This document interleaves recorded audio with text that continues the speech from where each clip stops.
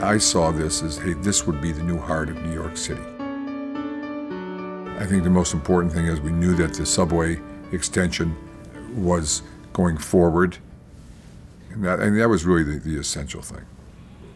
There was a lot of talk at that point about the High Line, but we knew that that also was going forward. The Hudson River Park, we didn't know for sure, but we thought that there would be a renovation of the Javits.